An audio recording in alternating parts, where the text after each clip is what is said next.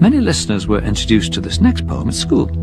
It clearly stands the test of time. Sheila Ridgway from Pocklington in York would like this for her mother, Dorothy Sherwood, and it's also the suggestion of Maureen in Shrewsbury, Mrs. Roberts from Whitstable, and Joyce Arsby from Bude. And watch out for the soft sighing sounds woven into his poem, Silver.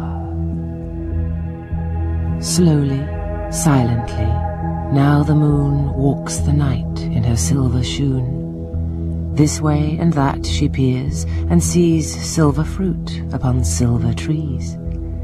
One by one the casements catch her beams beneath the silvery thatch. Couched in his kennel, like a log with paws of silver, sleeps the dog. From their shadowy cot the white breasts peep of doves in a silver-feathered sleep. A harvest mouse goes scampering by with silver claws and silver eye, and moveless fish in the water gleam by silver reeds in a silver stream. Silver by Walter Dahmer.